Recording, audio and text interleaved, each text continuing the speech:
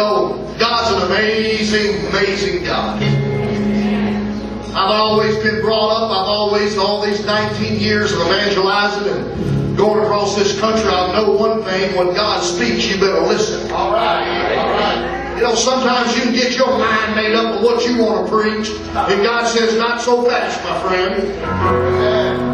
I'll tell you one thing. I just got excited a while ago, just a while ago, because God kind of shifted me in another gear. And I don't know what God's about to do here, but you've got to understand. I don't know why God's really trying to impress this upon us, but He's trying to impress you people that He is really here. That it ain't just a thing of our imagination. We're not just here boogalooing and shouting and just it's all emotion. Oh, God is here. Come on, somebody shout, God's in the house.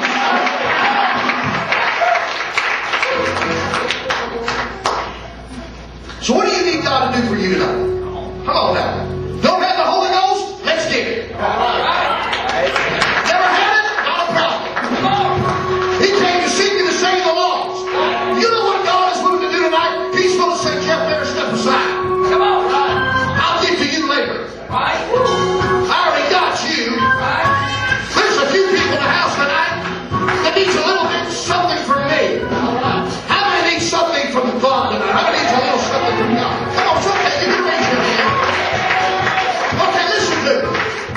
Look at your person next to you and say, don't make it difficult. Come on, look at somebody behind you. Don't make it difficult.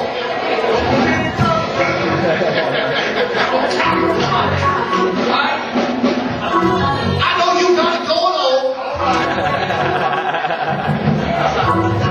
Well, I know you got everything going your way, but let me tell you something. It ain't about all of that. It's about getting real. Somebody shout, you got to get real.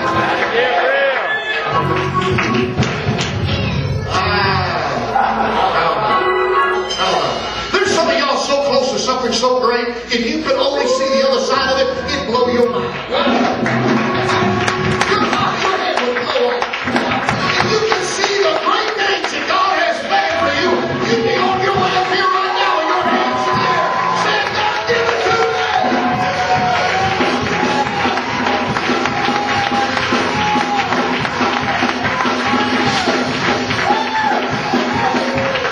I wish somebody could shout, God, give it to me. Hey, don't tell me with that jazz. God, give it to me. Come on now. Well, I'm just going to stand here and look pretty. Well, you look pretty. I hate to tell you, there's a lot of pretty people in hell tonight. Well, hey, if He's here, let's do something about it. If we really believe that God's in the house, I wouldn't leave God. God is attention. God, here I am. I need a miracle. I need the Holy Ghost. God, I need something awesome.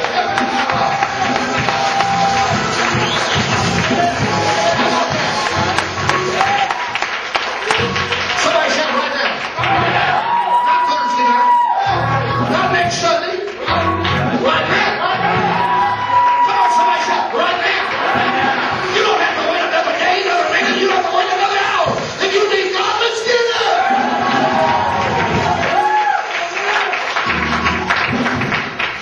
What do I do? It's simple. Everybody say it's simple. Somebody shout repent. What's repentance? Turn it away, like I said, yes, remember? Turn it away from the world and turn it toward God. How simple is that? Come on now. You're facing the world. And about as quick as you can do this and turn toward God, God comes running. He's not here to judge you. He's not here to knock you down. He's not here for the saints of the living God to look down at you and say, well, you got to do this or that. That ain't what this is about tonight. This is about getting everything you can get out of God. I said, and hey, I'm going to say it every service, if God is truly here, the way I felt a while ago, if He is truly here, everybody should walk out of here tonight changed. By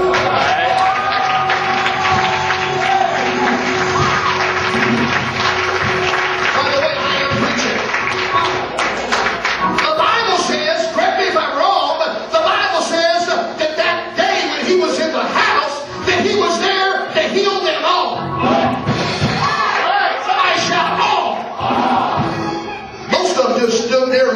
like a mule at a new gate.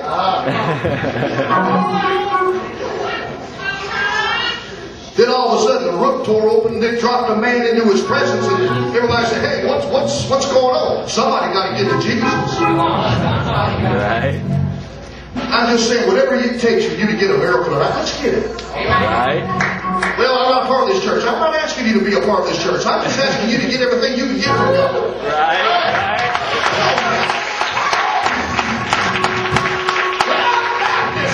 Hallelujah. Well, I'm from the Church of Yahoo. Well, Yahoo. You know why? Because it ain't about all of that. It ain't about denomination. It's all about Jesus Christ. It's all about the filling of the Spirit.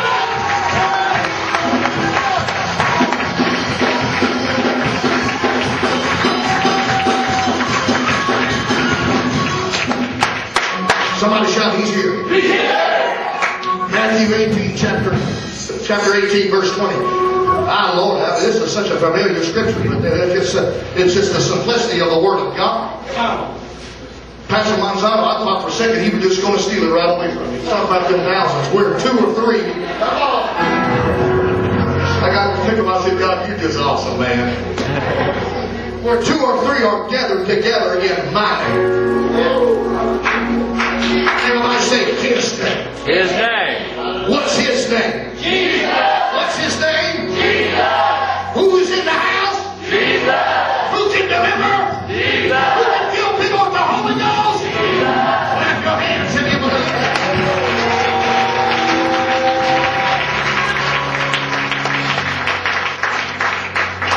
He said, I am there in the midst of thee. I don't know why here recently God is really stressing to me. You've got to make sure they understand that we're not just going through the motions. Right. But I am truly there. Right. You can't see Him, but you can feel Him if you want to feel Him. Right. All I know is this. 12 people lined up here yesterday and God filled them with the Holy Ghost. That's not emotion, that's power. That's the Holy Ghost and God coming into their life and making a difference in their life. Right. How many really believes that Jesus is here?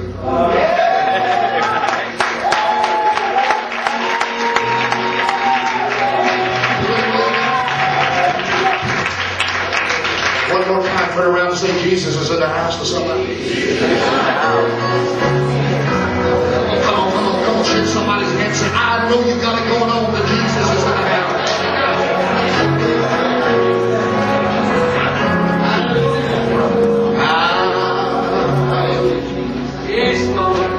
Give the Lord a good hand clap as you receive it. Come on, give the Lord a good shout of praise.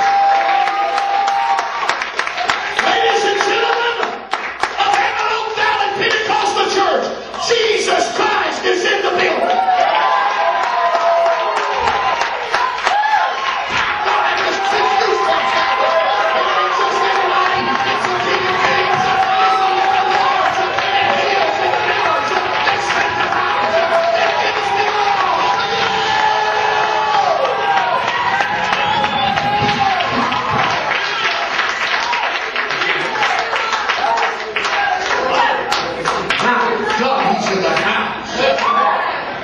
In the world we live in today, people are looking for a place where God Almighty dwells. Come on! A place